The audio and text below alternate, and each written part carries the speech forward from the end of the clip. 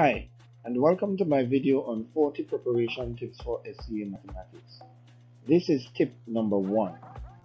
Today's tip will be working with multiple units. Whenever a problem is given with more than one unit of measure, you should always convert to one unit before attacking the problem.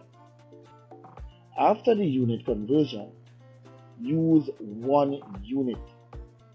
This rule applies to measurement of the same family of units, example mass, length, capacity, etc.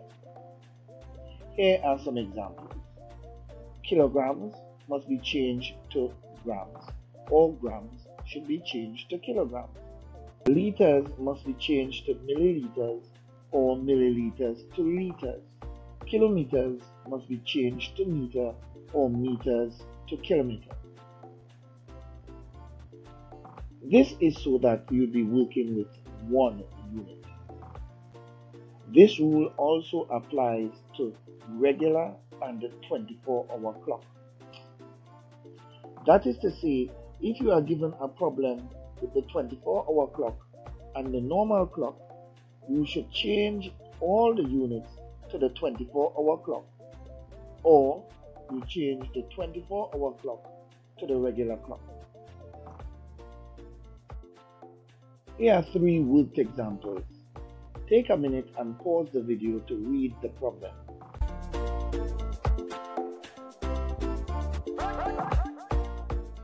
Now that you have read the problem, let's solve it. First, let's convert the 3 liters to milliliters. To do this, remember the acronym King Henry doesn't usually drink chocolate milk. To convert the 3 liters to milliliters, we place 3 under the units like this and use zeros as place values going towards the unit we require. We require milliliters, so we are going to the right. So now we can see that 3 liters is equivalent to 3,000 milliliters. Now we need to find out how many full cups of water is equivalent to 300 milliliters. This will be determined by dividing 3,000 by 125, since 1 cup is equal to 125 milliliters. This will give me the total amount of cups of water that we can get from the 300 milliliters. This is equal to 24 cups. If, therefore, we have 24 full cups of water, and each child got a full cup of water, then we can conclude that 24 children got water. Take a moment to pause the video once again to read through this problem.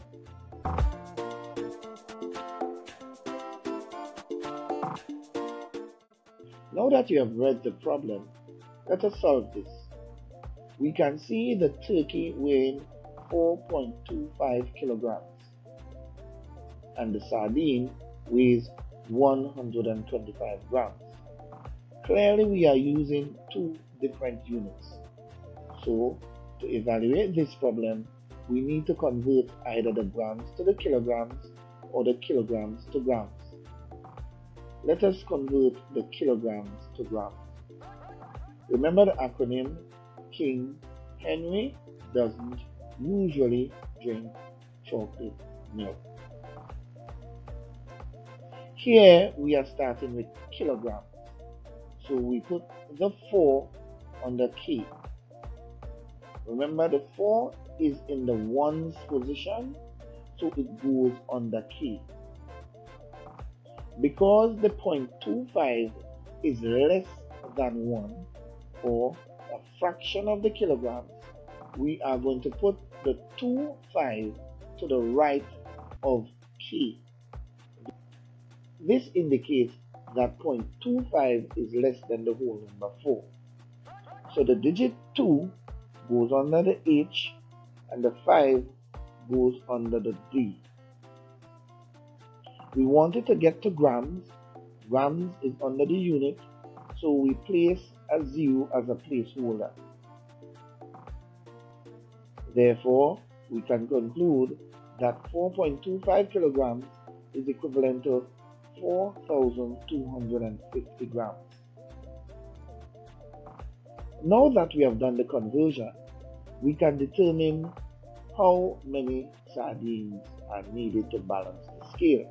Recall that we were given the mass of one sardine is 125 grams, so that 4,250 grams would be equivalent to 4,250 divided by 125. And the answer here is equivalent to the amount of sardines needed to balance the scale. This would give me 34 sardines. We can conclude that 34 sardines will be needed to balance the scale. Take a moment to pause the video once again to read through the problem.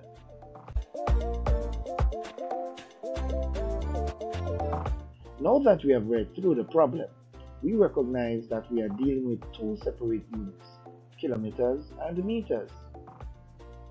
For practice purpose, let us convert the meters to kilometers. Remember the acronym King Henry doesn't usually drink chocolate milk. Let us represent the 3.5 meters. The 3 is the whole number, so the 3 goes under U. Remember 0.5 is part of a whole, so the digit 5 goes under the small d. We want to get to kilometers, so we need to put placeholders under all the units going to the left of the 3 so that we will get to the kilometers. Now we can conclude that 3.5 meters is equivalent to 0.0035 kilometers. Now that we have done the conversion, we can find the area of the strip of road. Area of a rectangle is length times breadth.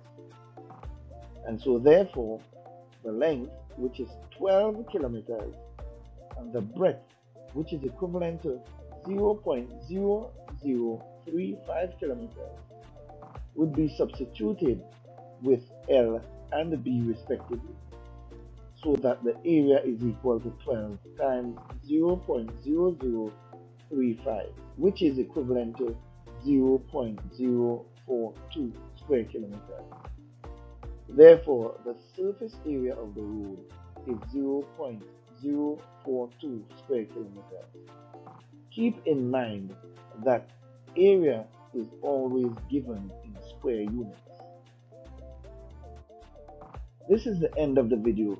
Please don't forget to like, share, subscribe, and smash that notification bell so that you can see the next tip for S.E.A.